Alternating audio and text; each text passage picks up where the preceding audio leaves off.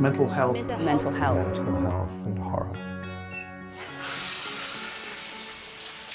Horror to me is exploring the darker side of life, the darker side of our consciences, our fears, our traumas, our history. It's just exploring the darker side of all things, basically. Horror films are a good way to remind yourself of the qualities that you do have in order to survive such a traumatic situation that a horror film might put you in, whether it's someone invading your home, whether it's someone chasing after you in a forest. There are lots of archetypal ways in which horror sort of exploits how we survive. It was so empowering for us and we loved it. All of us kids, we were all genders, all orientations, many different colors from many different backgrounds.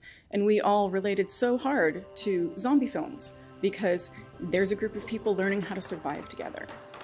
Horror can be the medium for catharsis, representation, and even hope. With our film, we will explore the positive impacts that horror can have on those who live with and endure mental illness by hearing the personal impact horror has made on fans, those in the industry, and mental health professionals. Thank you.